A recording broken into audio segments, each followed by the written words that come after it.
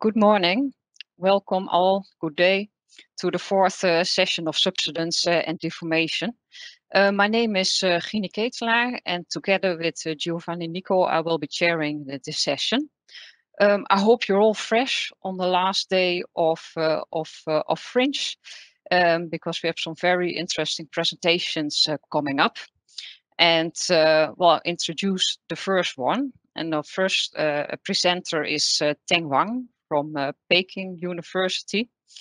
And he will start with a presentation on deep learning facilitated local deformation monitoring with large-scale SAR interferometry.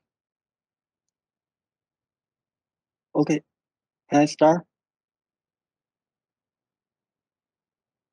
Yes, please go ahead. Yeah, okay. Thank you, Chair. And hello, everyone. And today I'm going to talk about the work conducted in our SAR imaging geodesy group at Peking University about deep learning facilitate local deformation monitoring with large-scale SAR interferometry. And now we have stepped in the big data area of SAR interferometry, particularly because thanks to the open data policy of ESA's Sentinel-1 mission, now we are actually acquiring a large amount of images every day, and to achieve the large-scale application. And also many AI technologies has been introduced in the SAR interferometry. For example, now we have more satellites and shorter repeating times and higher resolutions. Here, for example, one track across the Tibetan plateau, we have more than 1,000 images. And actually now we have more images we can efficiently process than we acquire. So we have a lot of images we need to manage. And for the big data, we need a data management system to manage our images and the results. We also need a parallelized algorithm to speed up our INSAR processing steps. And also we need to build up our system in a distributed computing infrastructures to finish the large scale processing. So here in our group, we developed a burst-based CPU parallelized INSAR processor that can efficiently process large-scale Sentinel-1 SAR images. And here is one example from a single from a pair of SLC images to a geocoded interferogram. We take only 3 minutes and 10 minutes and 10 seconds with 8-core CPU. And even with such processing capability, now we can get very large scale interferograms. For example, here is an interferogram across the south from the North India to the south to Xinjiang province in China across the whole Tibetan plateau. And with such large scale interferograms, actually we are interested in two kinds of signals. One is a long wavelength deformation signal, such as tectonic motion and coastal deformation. And another thing is a local deformation that is sparsely distributed in a large scale interferograms. For example, active landslides or mining subsidence or sinkholes.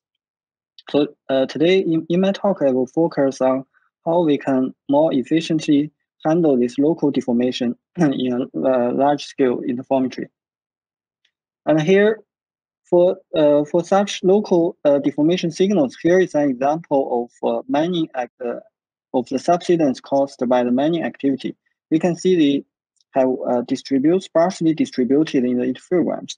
So we propose to firstly prepare a stack of interferograms efficiently and masking out decoloration areas. Here we also use deep learning to get the mask.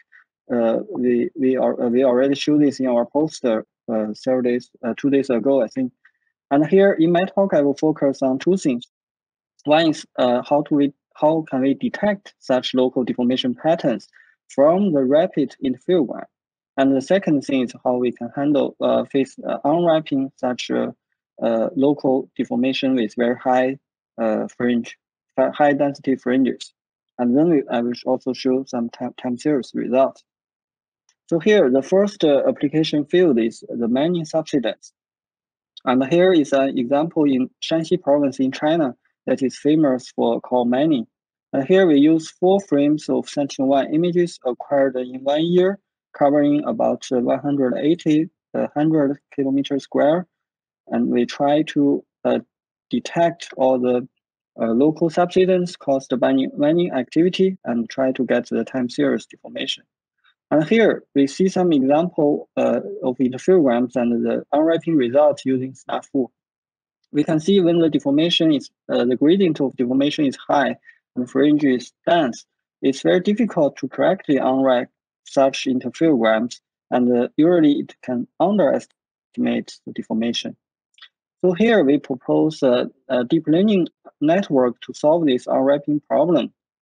And we firstly set up our training dataset with a distorted Gaussian surface to simulate the Manning-induced local deformation. And then we add Pauling noises to simulate the atmospheric delays and also add deceleration noises to form more than 10,000 of simulated interferograms as a training set. With the training set, we can have the true phase values and the simulated interferograms. Then we can train our network to learn the pattern of such fringes. And with the output of one is the output is unwrapped phase, and another output is the probability of such local deformation. So after training this network, we can get we get the DDNet try to used to detect such local deformation with certain fringe patterns, and this is a detection result from a single interferogram. We can see it successfully detect most of the subsidence patterns produced by the mining activities, and if we detect we use this network to detect such subsidence centers from a stack of interferograms and stack them together, we can get a more reliable detection result. And after detection, we will try to unwrap such interferograms with our network. And here is our unwrapping results validated on simulated data test sets. And we can see with interferogram with such fringes, when the signal to noise level is high, and our network can predict the true phase, close to the true phase, also the gamma software and the SNAFU software. But when the deformation gradient or the fringe is more complicated and more dense, our network still predict basically the same thing as a true phase, but if we use traditional phase unwrapping method from the gamma software or SNAFU, we began to underestimate the deformation. And when the noise level is high, it even cannot recover the deformation signal. And we also did a reliability assessment that we simulate interferograms with same patterns but different gradients with different noise levels. So here is 4 examples. One is a very smooth deformation and a small noise level. And here is a smooth deformation with very large noise level, and also high deformation gradient with small noise level. And this is a high gradient with large noise level. So we simulated 4,206 interferograms and use our network to unwrap it and to try to test the reliability of our result. And here is the result. This axis is a maximum deformation gradient, and here is a standard deviation of the unwrapping arrow, and here are the peak arrows. We can see that when the noise level is low, our network can even recover the phase with very high phase deformation gradient. And this capability decreases when the noise level is higher. But in any case, the network can recover a much difficult case than the traditional phase unwrapping method can do. And we also validate our results with a real data set, Sentinel-1 data interferograms. And since we don't know the ground truth, we use another way to validate our results. So we use 12-day, 24-day, and 36 and 48-day interferograms, and then we unwrap the interferograms and rewrap it again to see and if the deformation is increasing with the time linearly. So we assume that the deformation is linearly changing in this short period. So our result shows an increasing deformation pattern from our ranking results using our deep learning network. But if you use SNAFU to unwrap it, and for the 36 or 48-day interferograms, you will see that it's highly underestimate the deformation. So we also validate our result with LS2 interferograms because LS2 has a longer wavelength. We can easily unwrap it with traditional method. So we use our network to unwrap Sentinel-1 interferograms and compare with LS2 interferograms. It shows a very good consistent result. So finally, we applied our network to first detect more than 1,000 locations of such local subsidence, and then we analyze all the interferograms and unwrap it on this small area with our network to retrieve the time series deformation of all these local subsidence. And we can see that the deformation velocity, the velocity we derived is much larger than it can be derived from stems with SNAFU to unwrapping method. So the deformation maximum deformation velocity is more than 2 meters per year. Actually, it's very large. And we also plotted the time series result to show that when the deformation gradient is larger, the traditional methods, or no matter Gamma software or SNAFU, will underestimate the deformation. And this is from our result. And from this movie, we also show that the deformation time series actually show the direction of the mining activity. So the subsidence is propagating from west to east. Okay, the second application is active landslides. For landslides, the deformation is much smaller than the manual-induced deformation. So from a single interferograms, actually we cannot see anything. But we use another method that we stack all the phase gradients of all the short tempo baseline interferograms to make a phase gradient map. And from this phase gradient map, we see a clear pattern that red and blue pattern from the phase gradient in elements in the range to show the local deformation area. Then we train we train the network ULOV3 to detect such patterns and find the active location of landslide. And here, this is a ULOV3 network structure. And from the network, we can easily detect a lot of active landslides from this phase gradient map. And compare with PS-INSA and phase stacking method, we see we detect much more active landslides than traditional method. And we applied this method to the also about 100 kilometers square. We detect close to 4,000 active landslides, and it takes only 48 hours from SLC to the detection result. So to conclude, a fast INSA processor is highly needed now, and also we propose for such local deformation pattern, we detect first, and then we do the time series analysis. And also deep learning network is very useful and in large scale science formetry. Thank you. Thank you very much for your presentation. Before I move over, I would like to remind the audience, if you have any questions, please put them into the Slido box. And moving on to the second presentation, I will give the words to my co-chair, Giovanni Nico. Thank you, Guinea. And before passing to the next presentation, probably we can also remind that people can also interact between among them using the chat if they wish. So now we move to the next presenter.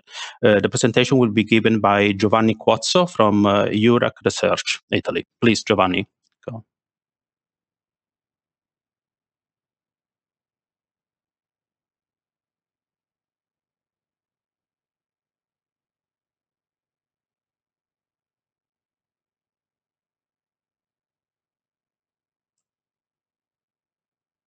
Okay, you have the problem. Okay, thank you. Can you see the slides? Still not.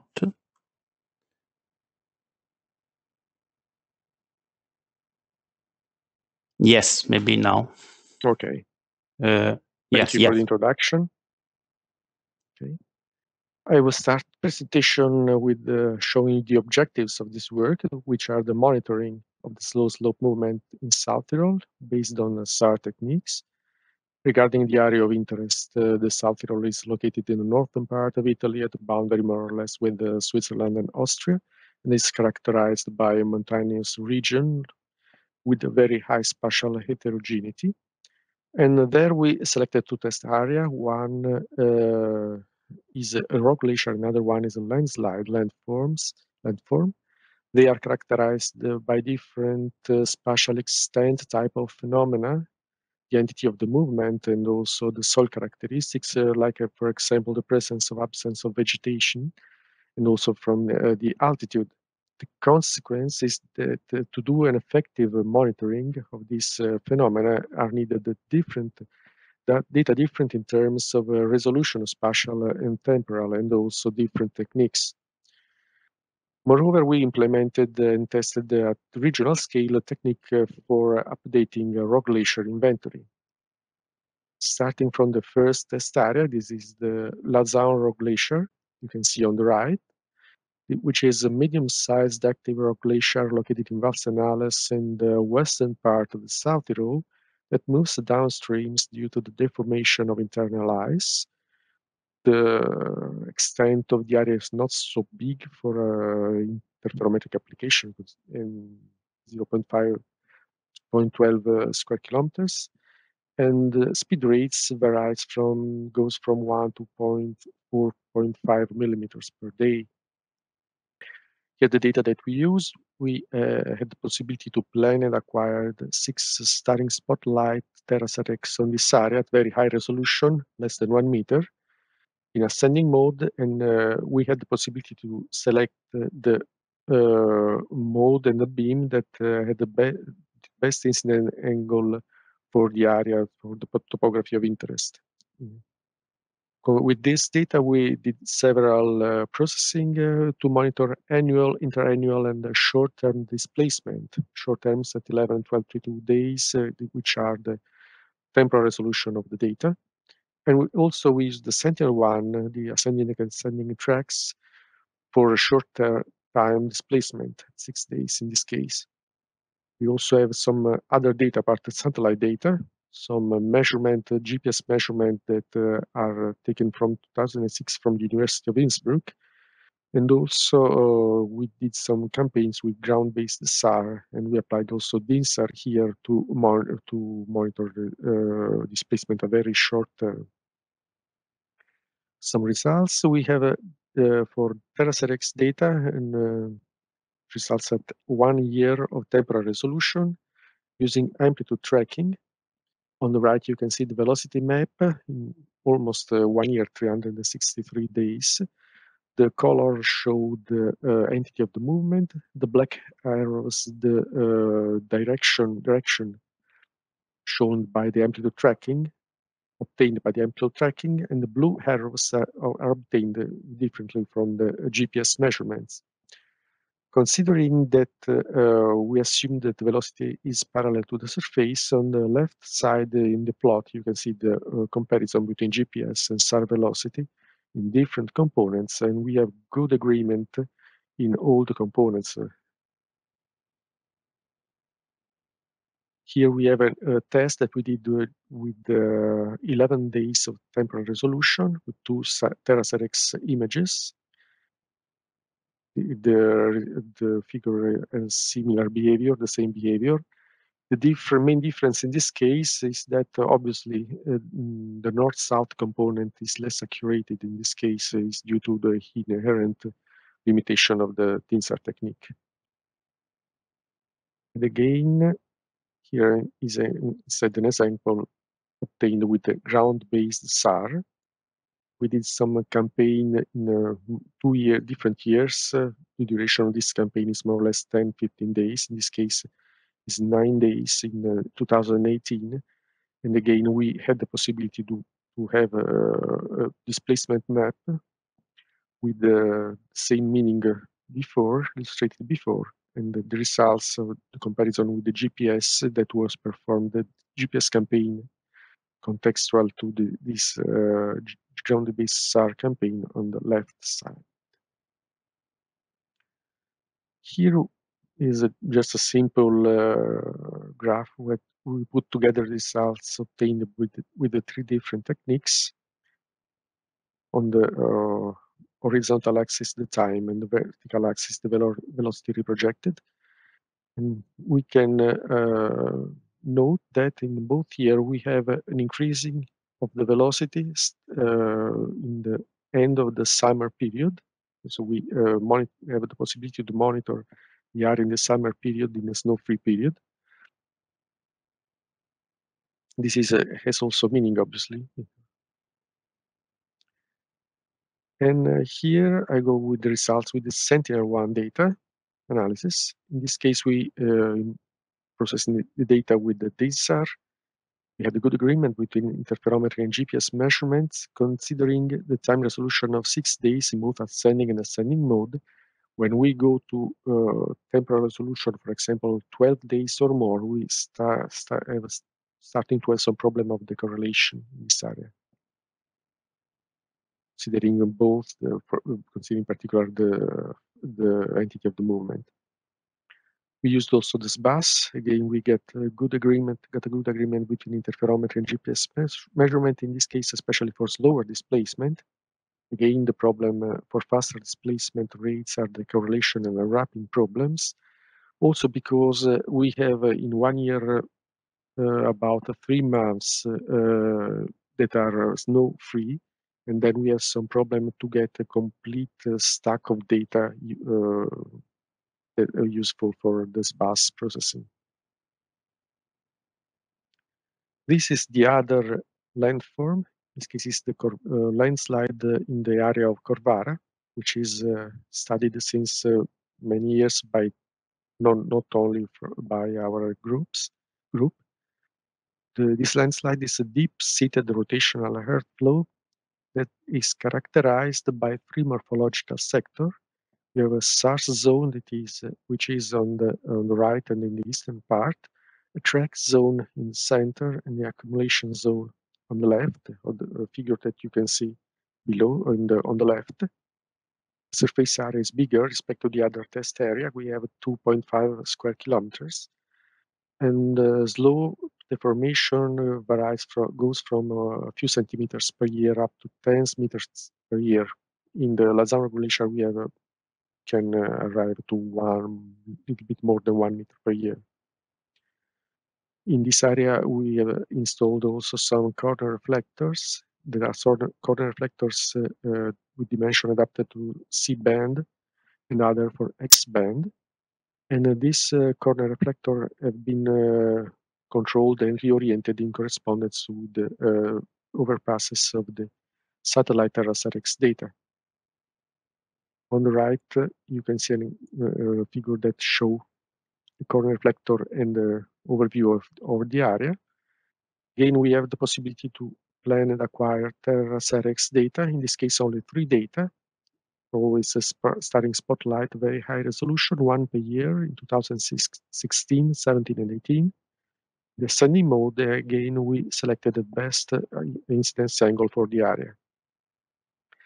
This data we used only for amplitude tracking, not for simple interferometry, because for presence also of vegetation, there are the correlation that is too strong for X-band data. Then we also use the Sentinel-1 data in ascending and descending track, and we perform some processing with this bus. This is an example of the very high resolution image obtained with TerraSAR-X data on the landslide. You can see also here the town on the left, and the presence of vegetation is highlighted. This is an example of result with this bus. This is a projection on the horizontal plane, and we have the We can see here that landslide move westwards, and the greatest displacement occurred in the southern part of the SARS zone. It is the blue area here on the right, and in the track zone in the middle. We have also time series of deformation with 3 points collected in 3 different areas, and we have again that a high displacement, high rates displacement occur in the track zone and in the SARS zone, in that area of the SARS zone. The very new thing in this project for this area is the use of the amplitude tracking with the X-band data at a very high resolution. In this case, the problem was obviously again related to the presence of vegetation and the related correlation. Then we get not so many measuring points in the area of the landslide. In particular, we have the points related to the corner reflectors and also some natural scatterers. But in this point, the measurement is really accurate in both azimuth and slant range direction. Here we have an example also with difference of 2 years between the two acquisition TerraSRX data. And the last point is related to the rock glacier inventory.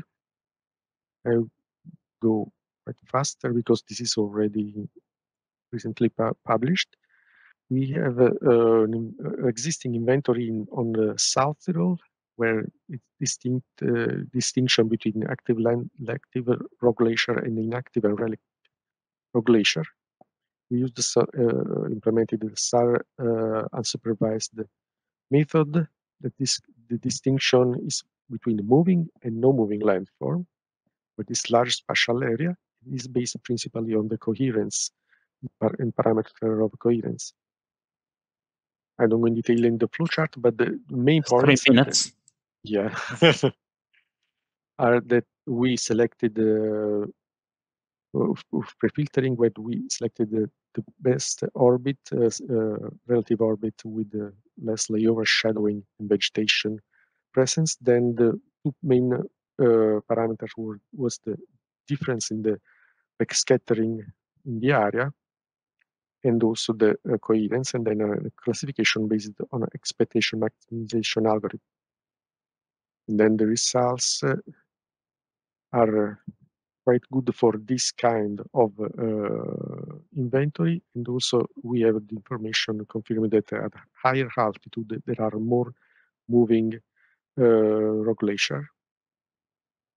This is the validation that is done in independent inventory in the closest area of the Trentino. Finally, the conclusion and the outlook. You can say regarding rock glacier of Lazzao that very high resolution TerraSRX data perform well with denser amplitude tracking. Sentinel-1 can detect movements considering temporal resolution of 6 days. That's a problem with more than 6 days sometimes. Difficult to obtain an optimal data stack in the snow-free period for multitemporal interferometry. Then both DINSAR and GPS measurement show the velocity increasing during the last part of the summer 2017 and 18. And then for the outlook, the opportunity interesting was to monitoring with the multi-band data, in particular the L-band and the new generation of Cosmos Sky data. For Corvara, again, we have the amplitude tracking works well for annual, but not only a few points can be used for measurements. The DINSAR can be used to detect displacement with some limitation related to the rates of displacement and the vegetation.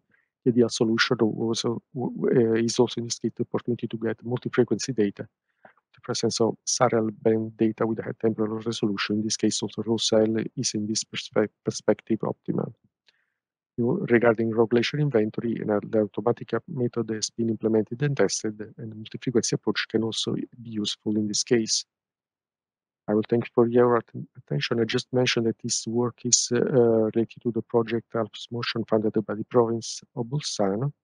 They are the partner of the project, and the acknowledgement for data and measurement that we used during this project.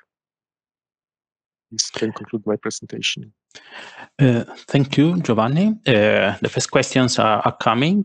We will invite authors to answer the questions at the end of the session. Now, Guinea, back to you for introducing the next presenter. Yes, thank you. We continue with the third presentation of this morning by Karsten Spaans from Subsidence. And he will give a presentation on Subsidence ground movement data, UK-wide up-to-date measurements of ground motion for industry applications. Please go ahead, Karsten. Yes, thank you, Ginny. I'm still waiting for my share button. I believe Giovanni is still sharing. So if you could stop, maybe I could start. Sorry. So my name is Karsten Spaans. I work for Subsidence, indeed, a UK-based company. And today I would like to introduce to you our UK-wide data product. Talk about how we process things, how we handle this data set, this large data set, and the kind of things we do with it. Work here, presenting here as a result of work done by the entire Subsidence team, as shown here. So in this talk, I'll cover. I'll skim over how we process it. I will neither go very in depth on the technical side. I can't go too in depth on the applications, but hopefully enough to give you a flavor of the kind of things we do and provide you an overview of the kind of things happening in the UK and this sort of applications for INSAR that are coming up because of this data set we have. So Subsidence spin-off company from the University of Leeds. I've been going for 3 years now, which seems like a long time, but believe me, it has flown by. Our focus is very much initially on the UK market, although we do have international projects. And our main focus is Sentinel-1 data because of its operational nature and its cost, its non-existent cost in terms of data. Although we do occasionally use high-resolution data, but that's not going to be part of this presentation. We're a small team. We're expanding quickly, though. We're actually hiring. So if you're an INSAR person looking for a job, we really want to hear from you. Please contact us. And at Subsidence, what we believe is that INSAR will be a core part of geotechnical and asset monitoring in the next few years. We see an increase in industry uptake in recent years, but we believe there's still quite some way to go. And the way we try to expedite and facilitate this is by making the data more cost effective. Price in the end is an important driver for uptake of this data. Instant availability. So we want to lower, this goes towards lowering the threshold of using this data. If people have to order the data, wait for it to be processed, and then weeks later they get the product, it's a lot higher threshold than having the data instantly available by logging into a portal, clicking on your area of interest and being able to see the data and download the data right away. We keep our data up to date, so we aim to have our data out within days after acquisition. Well, we aim to have it out quicker than that, but at the moment we're talking about days. And we believe there's still a long way to go to make INSAR data easier to use, interpret, and integrate into people's workflow. INSAR data is not intuitive to use to most non-expert users, and we believe we can still make progress there in making it easier to use and easier to interpret. So I'll start off with a little bit of background on our processing. How do we handle this data? What does the data product look like? So we have this UK-wide data product, Sentinel-1 data, processed in full resolution. We have full coverage in both ascending and descending. So we don't resample to a grid, downsample our data. All of the data points are displayed as is. We process our data as fast as we can. So we aim to have it as quick as possible. Like I said, on average about 2 to 3 days after acquisitions, it's available. We have 700 million measurement points currently over the UK. And all of this leads to this lower threshold, up-to-date data set that's available to the clients instantly. They can sit behind their desk, get a new project, and are able to log into our website, to our data portal, and see their area where they want to build something or where an event has happened, and be able to see what happened there last week, all the way back to 2015. So how do we progress this in terms of software algorithms? So the informative part is off the shelf. We use Gamma. So that includes everything up until the topographically corrected wrapped interferograms, and the rest is developed by algorithms, but the rest is done by algorithms developed in-house, except for the unwrapping, which is done using SNAFU, although we do tinker with the costs to avoid some of the unwrapping errors we saw in earlier presentations. Time series are inverted using SPS-like approach, although we do a robust pre-selection of the points based on sibling-based coherence. So sibling-based coherence is a way of getting a much sharper individual coherence estimate. We do this by using ensemble of points of similar neighboring points. So instead of just using a rectangular boxcar, like you see in the top right there, it leads to a quite grainy result. If you use only similar points in your ensemble, you get a much sharper result. What that allows you to do is it allows you to add very quickly new images towards the end of your time series, and it gives you a robust variable point selection time. So you don't have to worry about your network selection, skipping winter acquisitions, worry about points that might appear and disappear over time. That's all handled by the algorithm itself. And then we finish up with some post-processing, which mainly consists of atmospheric phase screen removal, and we have to deal with the phase bias, which has been covered quite extensively over this fringe meeting. We definitely see it in our data in the UK over certain types of ground cover, particularly pasture lands and moorlands. We see quite heavy, consistent subsidence signals in our data, which are not real, which are caused by this phase bias. In terms of hardware, how do we process this on? It's all run on dedicated processing hardware by our provider. Reasonable amount of processing cores and ridiculous amount of memory required for this processing. To mitigate some of these memory requirements, we use SSD scratch space to handle the disk input output and memory limitations. So as soon as you start processing lots of scenes in parallel, you start having lots of heavy disk operations at the same time, and traditional disks have trouble handling this, so we use a lot of SSD space to help with that. Long-term storage is on normal spinning disks, several hundred terabytes of it over the last 6 years. And all of this is run by an automated daemon, which handles everything from detecting new images being entered into the ESA archive to the downloading to job creation, prioritization, and also resource monitoring. So ensuring not too many heavy memory jobs or heavy disk write jobs are running at the same time. This is all done automatically and running without too much human input. Moving on to some data examples of the UK. First off, the town of Ventnor. Ventnor is on the Isle of Wight. Isle of Wight is an island just to the south of the UK. Big tourist destination in the UK. Beautiful destination. But like a lot of UK coastline suffers from landslips, and Ventnor is a town that's built on top of these cliffs that are slipping, leading to damage to infrastructure and property. Landslip clearly visible in the data. So top right is ascending data, bottom right is the descending data. Movement signals visible both data sets with opposing signs, so there's a significant horizontal component to this movement, as you would expect from a landslide. This landslide is fairly continuous, as you can see from the time history. Continuous movement over the last 6 years, certainly, with an indication of a speed up in recent year. And if you take it a bit further, you can do a horizontal and vertical decomposition, which shows horizontal movement eastwards. In reality, the movement is likely southeast towards the sea, but we inverted here for the eastward component of it. And the vertical movement shows subsidence at the top of the glyph and a bit of heave at the toe of the landslip where it is locked and starting to push up the land below it.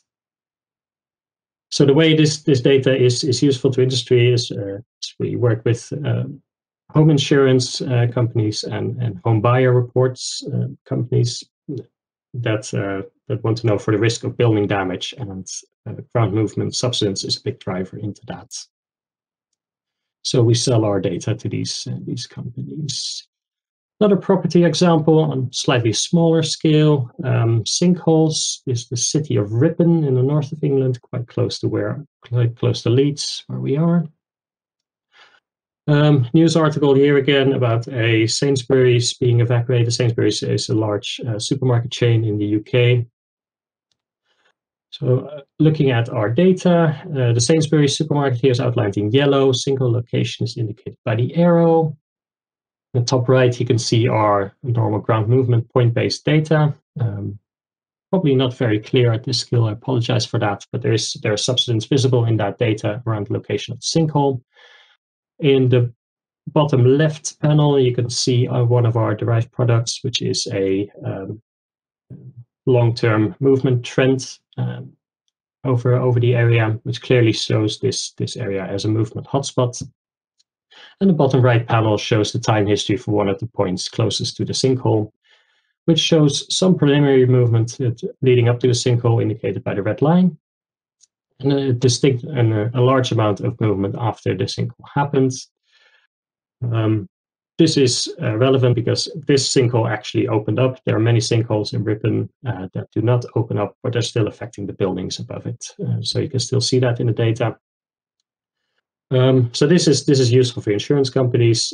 The next step for these kind of applications would be to detect these kind of events at scale, solve the problem of when do you give off warnings, when does movement become critical, and like I said, how do you do this at scale automatically?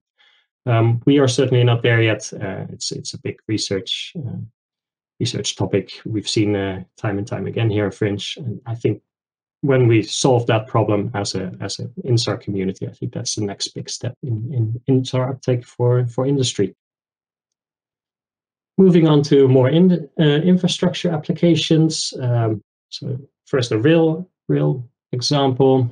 So Folkestone. So the photograph you see here is obviously not a recent photograph. It's taken in December 1915. Quite a dramatic landslip happened at the time, derailing a train and stopping rail traffic in those days for months. That landslip. Thank you very much. That landslip is still ongoing, as we can see in our data here.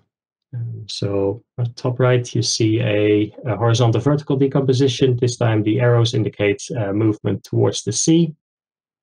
And you can clearly see a big red hotspot at the location of where this landslip happened, and a big horizontal movement in the area as well. Time history of one of the points shows a long-term movement going on.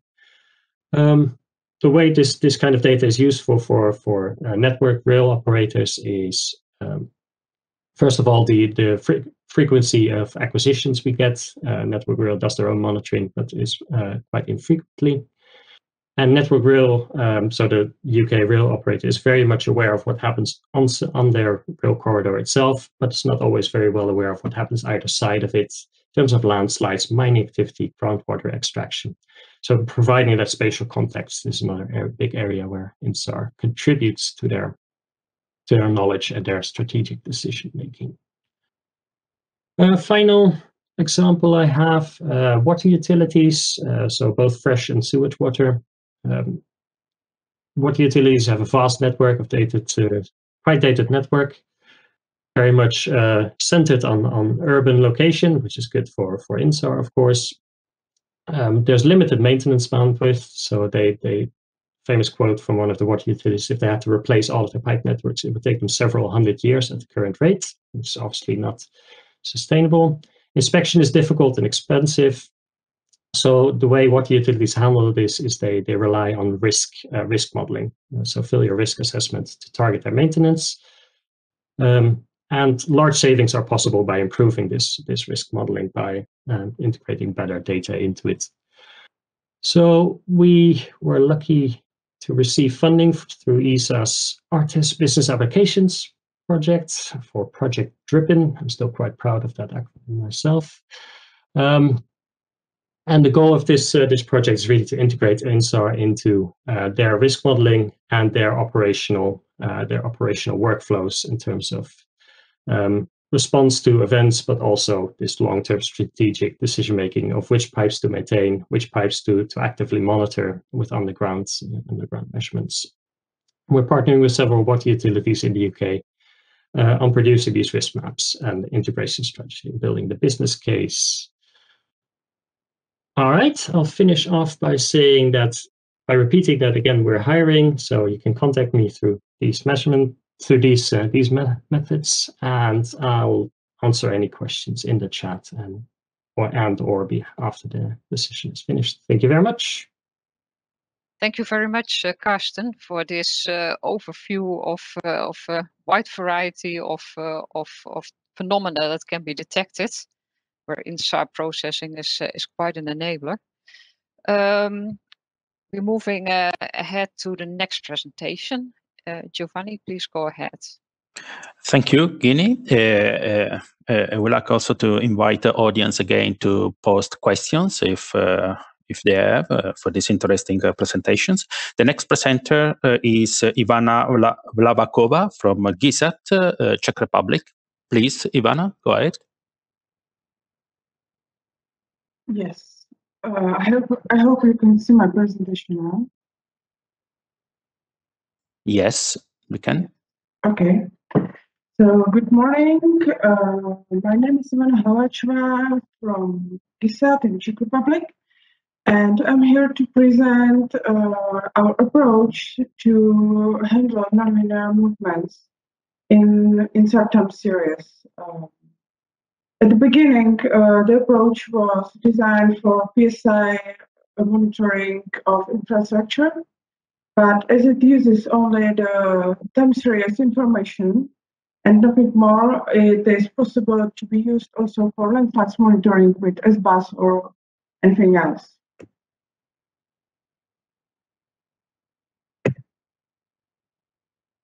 Sorry.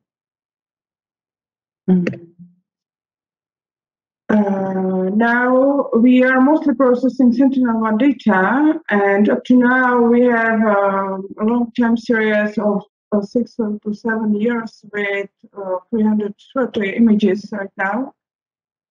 But with each new images, there are less and less points subject to linear movements and subject to constant noise and so on, with all the changes which are happening on the Earth. The INSAR community usually measures the point quality as a coherence, but our end users, which are not in the INSAR community, they are usually geodesists or other geotechnical people or something else. They do not understand what is coherence. And also, coherence does not help when we need a decision if the point really moves or not. With such a long time series, we can set the coherence thresholds very low, down to 0.5 or even 0.4. There are still just a small amount of points which represent pure noise. Most of the points with coherence 0.4 or 0.42 have an important signal.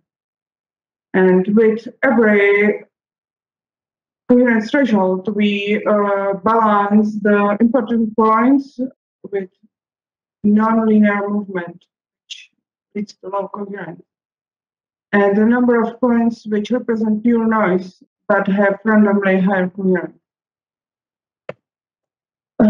So what are the low coherence points? These are points with noise for the whole time series, which need to be excluded from the interpretation. There are points with jumps, points with noise just in a part of the time series. And there are points with nonlinear movement, which often brings unwrapping errors, such as here. And if we correct these unwrapping errors, we get even lower coherence. Here it dropped from 0.50 to 0.37, so it would be plotted out. And these phenomena are most important for our users. One even told me that he can tolerate the unwrapping errors, but he really doesn't want me to exclude these ones. So we decided not to use coherence thresholding anymore, but we need a different point quality estimator in order to exclude the noisy points. And if you process large areas and it is not effective to split it into more periods and to process separately the year 2017, separately year 2018, or anything else. And if we have points with different types of movements, such as landslides and subsidence due to groundwater extraction and so on, we cannot either split the area into more small areas. It would be so ineffective. So we decided to split the time series and individually for each point. We are looking for homogeneous labs, homogeneous with regard to noise and velocity. We require there are no jumps within a lab. The jumps are only between the labs. And therefore, we get a piecewise linear model of movement where each piece has a defined minimum length, such as half year or year. The most difficult task is to find the breaks. And it is also not very robust if we have two neighboring points which are subject to the same displacement.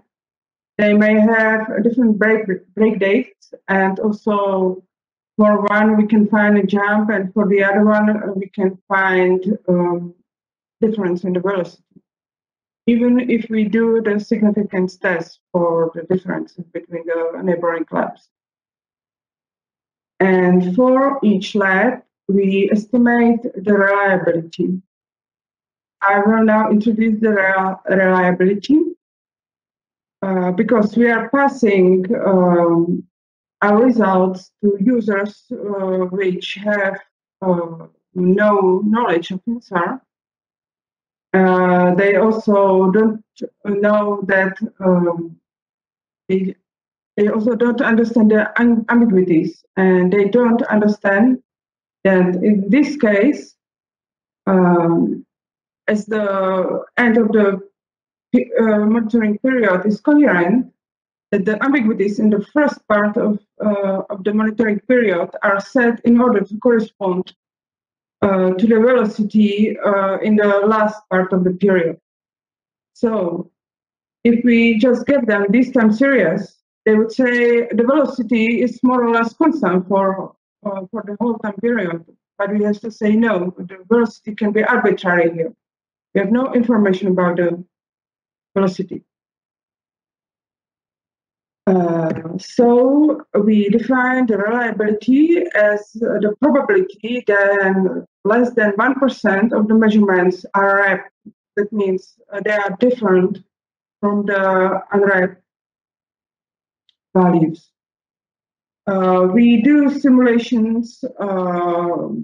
Here is the real noise, and here is wrapped noise. We do, and this is the result of some simulations for Sentinel-1. And we can see that from the discrepancy between the wrapped and unwrapped standard deviation starts somewhere at 4.5 millimeters or 1.2 radians. And we need to relate the reliability with regard to the wrapped standard deviation, as this is the only information we have from the measurements.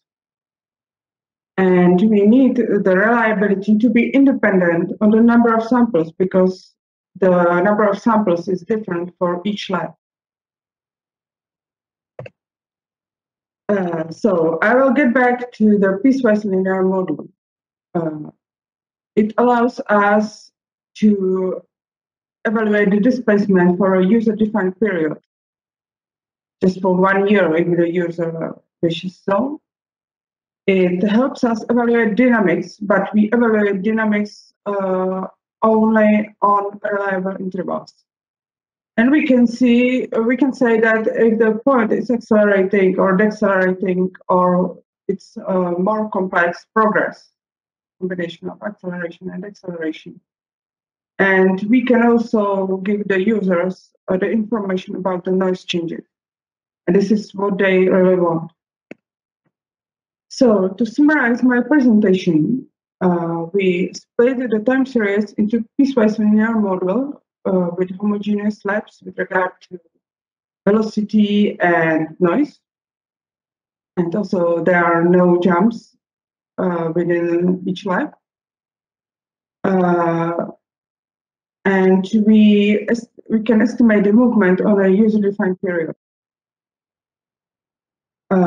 We evaluate reliability for each lab and exclude those which are not reliable, or the reliability is below a threshold. We can evaluate the noise and coherence with regard to the model, and this way we got a quality less or even not at all affected by the nonlinearity of the movement. Finally, we exclude points which are not reliable for 1 year or for half a year. And in future, we are thinking about the redefinition of the reliability in order to be less big function with the coherence or with standard deviation. And also, we would like to robustly aggregate this information from one track. And this is all for me for today. And if you have any questions, I will be glad to answer them. Thank you, Ivana. Again, for the audience, if there are questions, please post using the slide or question and answers window. Now, maybe we can move on. Please, Guinea. Yes, let's move on to the last presentation of this session, and that will be given by Chao Chuan Yin from Clausthal University of Technology. And she will give a presentation on the quality assessment of ground movement components derived by decomposition of cross-heading line-of-sight datasets. Please go ahead.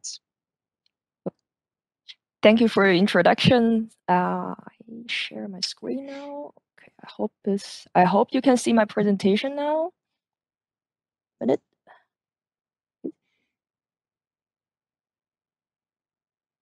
Oops. Can you hear me? Yes, Xiao Xuan. Yeah. Yeah, the presentation is there. Yep. Okay. So I can start. Thank you for your presentation. Thank you for your introduction again. And my name is Xiao Xuanyin from TU Clausthal. As you already heard, I'm going to talk about the old school topic for us all, that is deriving ground movements components by using decomposition of a cross-heading line-of-sight dataset. But instead of going details about how we calculate them, we want to give you a brief on the quality of these two derived components and show you from the theoretical side which benefit we can get from this method at all. So in the last years, we used INSAR method like PSI and SBOS increasingly to do the ground movement monitoring. As we all know, that ground movement are 3D deformation of a surface. That means the ground movement at each location are also including 3 components, that is the vertical one, height changes, and 2 horizontal one, that is usually in the eastern and northern direction. To determine such deformation, single looking direction was used, the problem we all know is that the side-looking radar data sensor can only measure the distance changes between the sensor and backscatter. That means the line of sight displacement we got from one single looking direction, it is the sum of the individual projected each of the components. So instead of use just one looking direction, more and more people talk about to use ascending and descending data sets, that is the cross-heading data set, to derive vertical and eastern displacement as standard because of the excellent data access from Sentinel-1 mission. So just like this well-known function shows us. So to show you these differences between the two mentioned methods, we have a simple simulated situation here from a simple subsidence trough. In the practice, for a subsidence trough, we will not only have the vertical components, but also always the horizontal components. And if we use single line of sight measurement to derive the height changes, we will have to make the assumption that there are no horizontal displacement in the looking direction and use this function. So that means if we have ascending line of sight movements, we will get height changes from this line of sight displacement like this one. And we can see it from the graphic that both of the derived height changes are not the same, like the simulated height change. And it is no matter if you use the descending or ascending, both of the results are different to the simulated ground truth. And this difference is caused by our assumption, and it is systematically error in our result. So for the practice side, we also calculated from ascending and descending data set for the same time interval and from the same area of its subsidence from from the single line of sight measurements. And you can see it here, both of the results showing spatial differently results. And as we know, because of the systematical error, both of them are not correct. So instead of use single line of sight measurements, if we use the 2D decomposition by using the cross-heading dataset, we will have for the simulation situation, the derived vertical components and eastern components, both of them are looking very similar to the simulated ground truth with a little bit differences with it. And we also calculate them by combining our ascending and descending datasets we shown before. And on the grid points, and here we can see the vertical components and eastern-west components are also showing the appearance what we are expecting, just like the simulation. So only with the graphic is, of course, not enough to evaluate the quality, so that we choose two aspects to evaluate the quality of these two derived components. From theoretical side, that is the precision and correctness. I will show you this with a simple example here. If we have the derived components on the grid points, so from each of the grid points, we will have time series from for example, here, the vertical displacement. And we can see from the time series, they are still noisy, just like the input PSI dataset. So we use an orthogonal polynomial model to adjust the time series with its trend function, and the standard deviation from each of the observation we used to evaluate the standard statistical uncertainty and precision.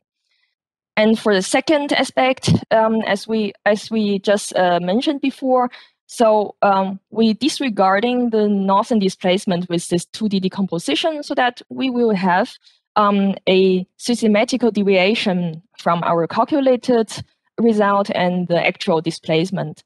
And this one, we will try to derive them from the calculation function. So starting with building differences between the component itself and the calculation function we use from the 2D decomposition. And we will have this systematic deviation here with another function. And both of the functions, such in the derived height changes and eastern displacement, are showing the same structure. That is, one part, just as expected, is the unknown northern displacement. We don't know that, and the other part is just depend on the constellation angles from which combination we use. That means if we know which combination we will use for the 2D decomposition, we can sum this part up with a constant number. And so we do it, sum it up with two factor. Here, there's an epsilon factor, which we have another use for the later investigation. So from the statistical uncertainty, because we want to use the standard deviation from and calculate them from the result, we just use a propagation of uncertainty method respectively to their calculation way. So we have also such structure, and we can see it from this function that the statistical uncertainty of each of the components are depending on the uncertainty from the input data, and also one part from the constellation angles. So let's take Sentinel-1 data as an example. We can calculate this part, which is only depending on the angles, and we will have a number interval. And this interval shows us that if we calculate it from the 2D decomposition, the height changes will including a possible systematic deviation with a magnitude from 9 to 21% of the local unknown northern displacement. And this magnitude, this error magnitude in the calculated eastern displacement will even smaller than 8% of the local northern displacement. And if we calculate the height changes from the only one looking direction, this systematic deviation will have a magnitude from 58% to 100% of the horizontal displacement in the looking direction. And from the statistical uncertainty, it's also showing the same benefit for this 2D decomposition. That means if we calculate the height changes from the 2D decomposition, we will have a standard deviation which is smaller than a single line of sight dataset, which is go into the calculation. And that means if we calculate it from one single looking direction, this value, the standard deviation will be greater than that. And then we also find out if the incidence angle are smaller than 45 degrees, the calculated eastern displacement will have a greater standard deviation than the calculated height changes. To show this effect, we also calculated the standard deviation with our true value, our test area. So here shows the standard mean value of the standard deviation of all of the PSI points from the descending and ascending results by 3.3 and 3.4 millimeter. And the calculated mean value of the standard deviation on each of all grid points from the vertical and eastern displacement are also shown here. Both of them are smaller than the input data, and the eastern displacement are greater. And from the theoretical side, we use the function we show of the last slide and calculated respectively these two input data uncertainty, and we got the same magnitude of the theoretical standard deviation of both of the components. So at last, we want to introduce advanced use of the epsilon factor I showed before to estimate a statistical deviation. So that means we know the combination before, and we can calculate this epsilon factor with it and treat it like a constant number. So for our test area, this both of the factors are showing like this with this value, and we can see it. The height changes has almost 10 times bigger epsilon factor than the eastern displacement. And we can assume a worst case northern displacement, like for our test area, we assume a large number of 50 millimeter northern displacement, and calculated a worst case systematic error in our calculated result from the 2D decomposition. So that means by 50 millimeter in our case, we will have about 7 millimeter systematic error in our calculated height changes. And respectively, the expected height changes in this area, this could be significant. But for the calculated eastern displacement, the value will be smaller than 1 millimeter. And respectively to the standard deviation we calculated before, this value will not be significant, so that we can treat the eastern displacement we calculated as fully correct. So let's sum it up from our investigation. We find out that the 2D decomposition enabled a high quality of calculation from height changes and eastern displacement by having lower statistical uncertainty and significant smaller systematic error in it, especially compared with the use of the single line of sight measurements. And then both of the aspects, the statistical uncertainty, are depending on the constellation angles and the uncertainty of the input data. And the systematical error are also depending on the constellation angle, but also the unknown northern displacement. And we also find out we can calculate it prior the epsilon factor, which only depend on the constellation angles, and have a further use so that we can make such recommendation. If we have more data set to choose with which we build our combination to do the 2D decomposition. So we must choose, or we should choose, the combination with a smaller epsilon factor to have lower systematical error in our result. Just like for the height changes, we need smaller incidence angle, and the azimuth looking direction should as close as possible towards eastern and western direction. And for the better eastern displacement from 2D decomposition without systematical error, we need the same incidence angle and similar opposing azimuth direction of both of the line of sight.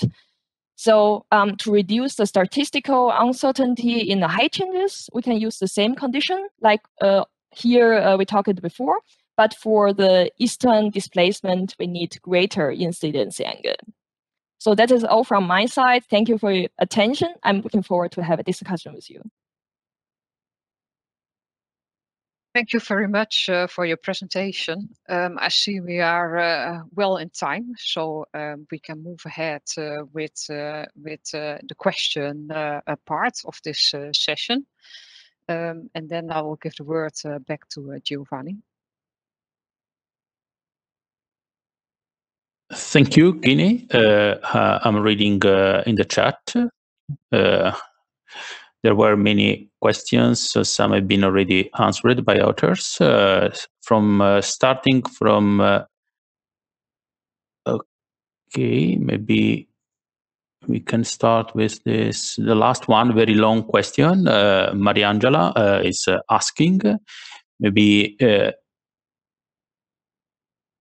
no, this is not, yes. So a question for Tang: what is the minimum grid size of the localized deformation area that that you can monitor, and how is this related to the SAR pixel resolution or DEM resolution?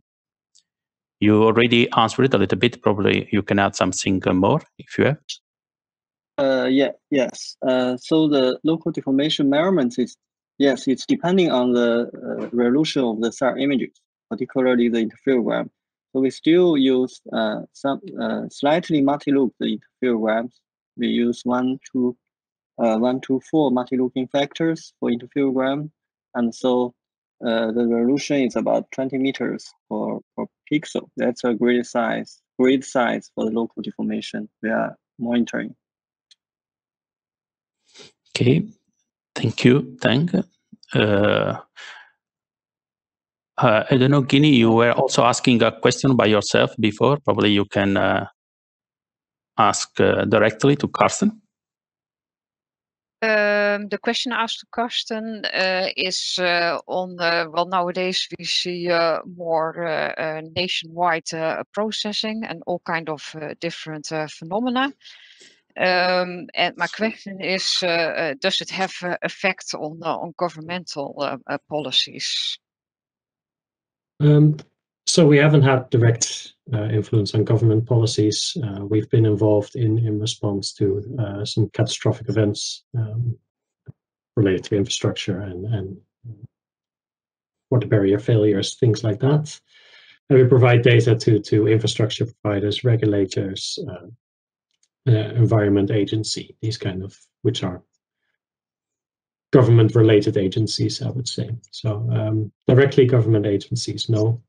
So not ministry or anything like that, but hopefully in the future. Okay, thank you. Yeah, actually, I had the same question to Giovanni Cuozzo, because yeah, we saw this nice overview of how integrated processing can give you a good spatial temporal overview of landslide and rock glacier phenomena. And also here, I was wondering if what kind of effect does it have on risk management and mitigation measures? Thank you for the question, Hini. Our activity in this project was strictly related with the local government, because it was funded by the province of Bolzano in the South Tyrol. But is at the moment was especially a research project. Then the main things was to test this kind of new data and determine what are the best technique and data to detect the movement in this area. We, after the project, we delivered this report where there are this guideline for this kind of advice for the users. This was the output at the moment. Okay, thank you. Thank you to you. Yeah. I have on my side a question to Ivana, if I can. Of course, in the chat there are many other questions that have been already answered. The question is about, I would say, the clustering classification of the time series profiles. Can you add something more about, I don't know, the metrics that you are using to cluster, and if this can also be useful to not only to identify areas with different deformation behaviors, but also to mitigate atmospheric artifacts, because you are also looking at temporal behavior at that area. And so you can group pixels having similar temporal behaviors. What do you think? Yes, but we estimate the atmosphere before having the time series.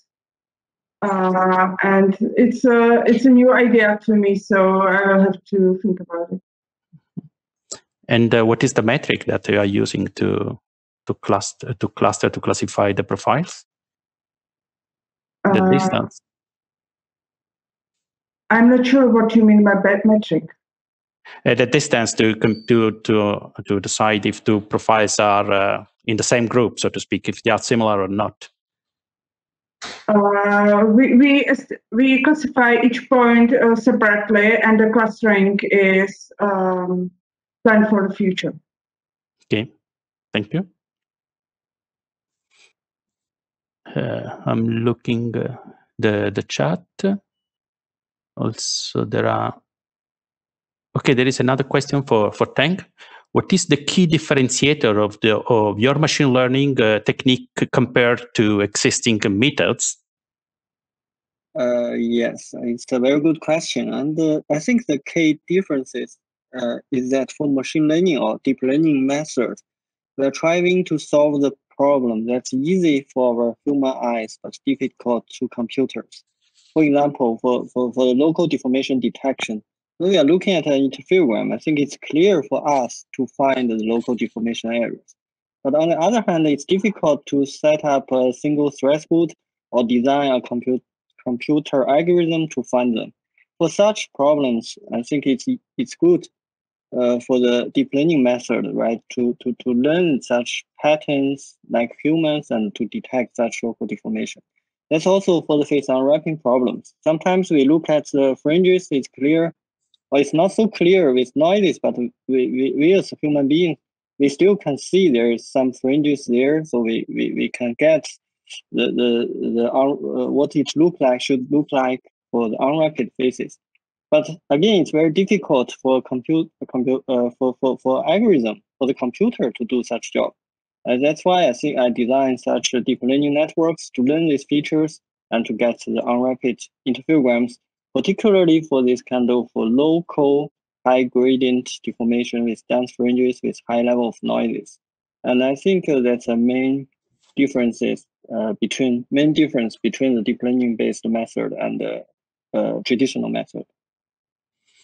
Thank you, Tank. There is also a question for Xiaoxuan Yin. Have you looked at other scenarios such as 2 incidence angles or 3 stacks? Okay, thank you for your question. That is an interesting question. I also looking for other scenarios. I think I will start with the 2 incidence angle. I think you mean by we have the same looking direction, but different incidence angle.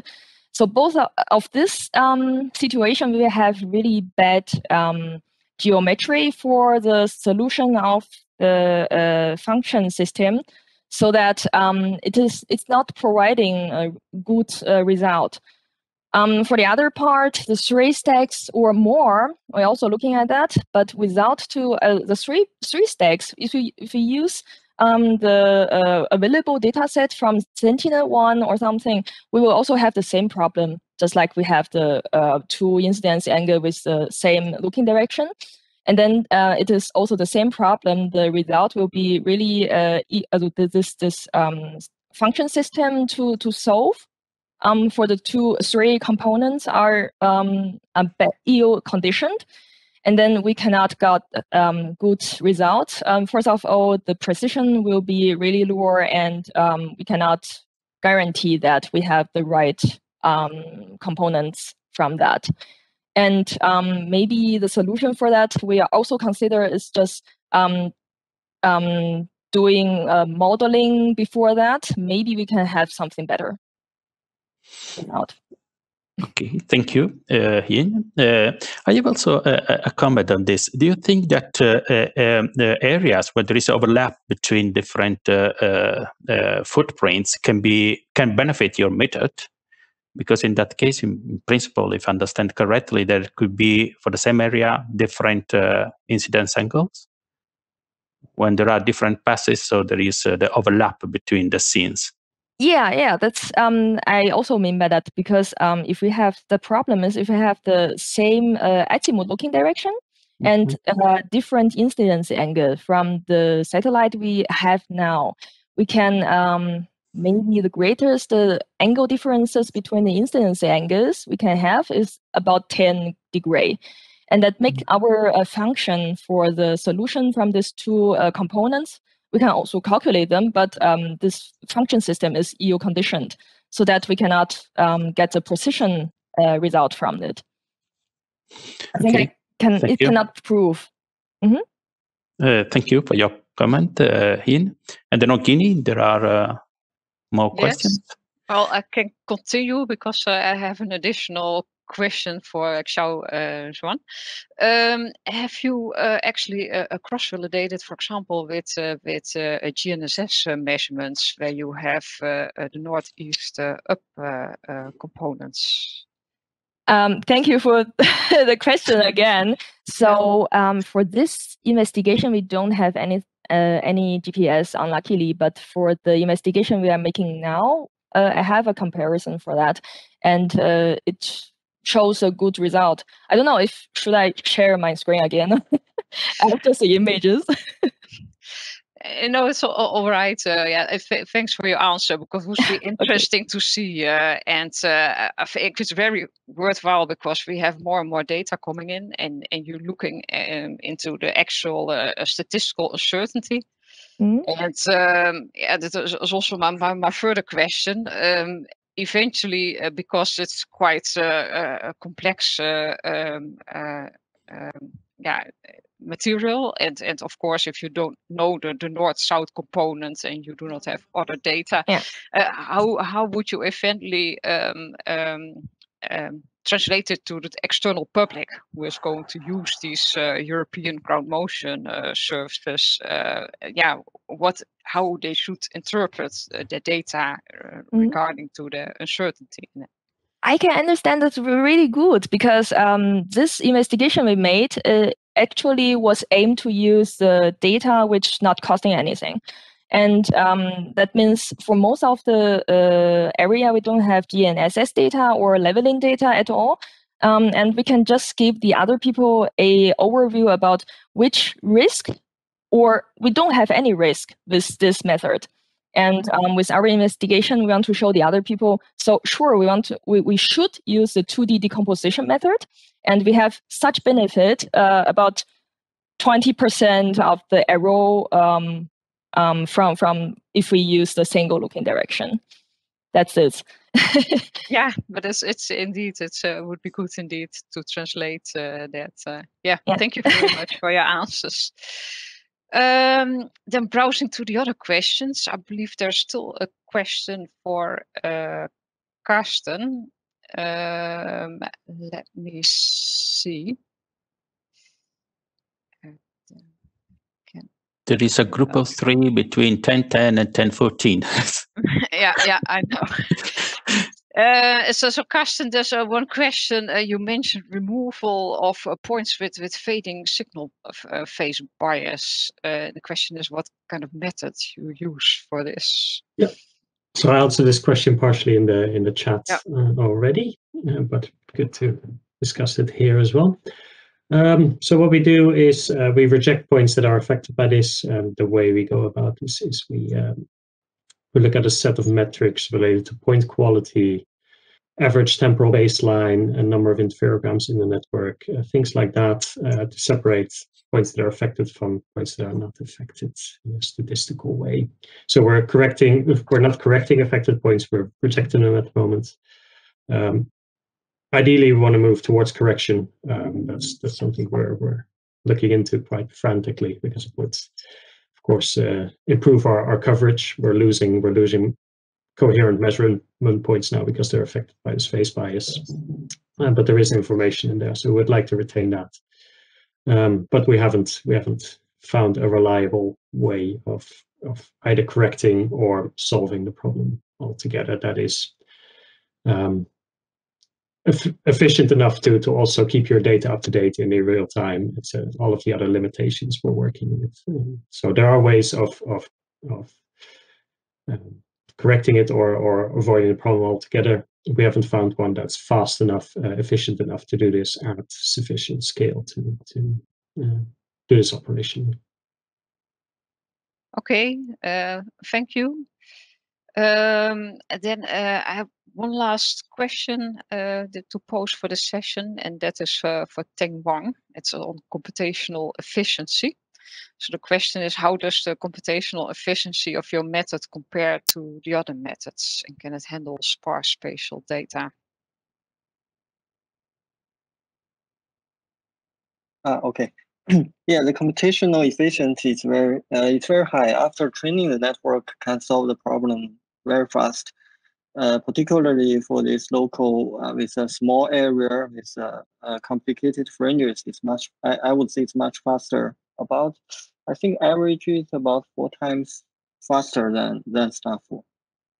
But the unwrapping method implemented in the Gamma software is also fast, I think, but it's still comparable with that. Okay, thank you for your answer. We're almost at the hour, at 11 o'clock. So I would like to start closing the session. Giovanni, did you want to? Maybe we can ask the audience if they have any recommendation that we can pass to Isa during the technical session. I don't know, also for the 2 presenters that are presenting the services provided by companies. So, okay. I think that we can close this session. Thank you to all the presenters, and goodbye. Yes, thank you very much. Interesting topics, and see you in the other sessions today. Thank you very much. Sure.